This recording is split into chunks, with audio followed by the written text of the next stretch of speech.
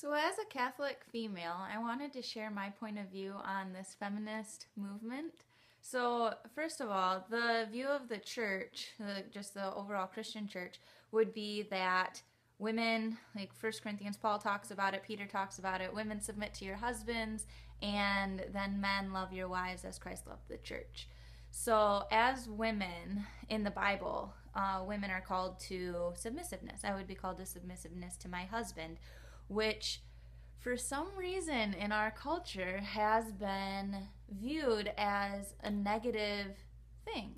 So we talk about anything that's competitive. We don't want to like lay down for anybody. We don't want to actually give somebody else the upper hand.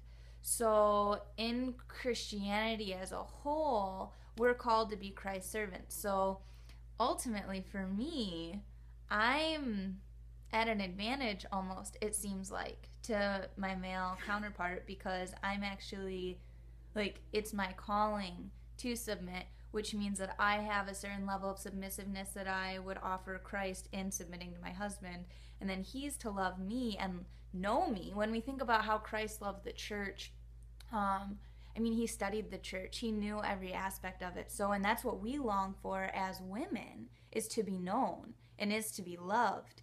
And so we're the males, like, they're called to do that. So then we have this feminist movement where women want to make the same amount of money as men.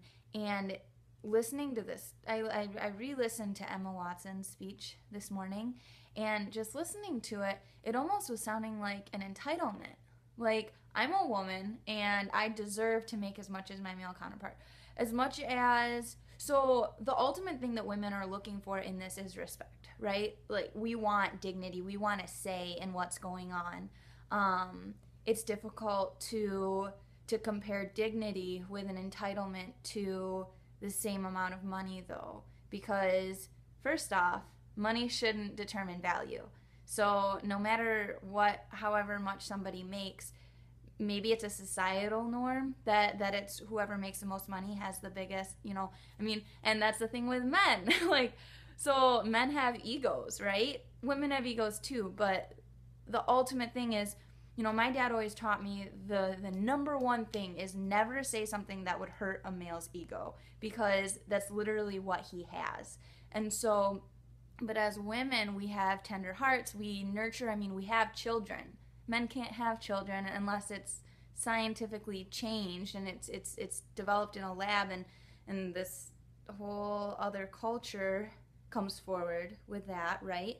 But so sticking with what's natural, though, women have babies. And in the olden days, men were the hunter-gatherers, and they were the ones that went out and got the food. And that's ultimately, we look at the high level of divorce nowadays, we look at the arguments and the anger and the unhappiness that's between so many couples.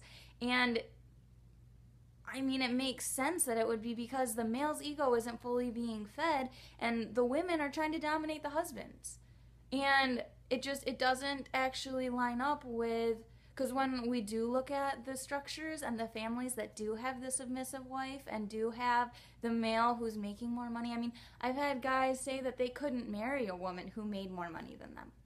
So, and maybe, a woman would just need to, but there's a certain level of fulfillment that a male could never achieve if his wife was making more money. It ends up not lining up. And if it is that way, then the man ends up feeling less of a man. And I know this from personal experience with conversations I've had with men in this situation. So, I'm all for respect for women. The Bible calls for it. That's exactly what the church would teach as well.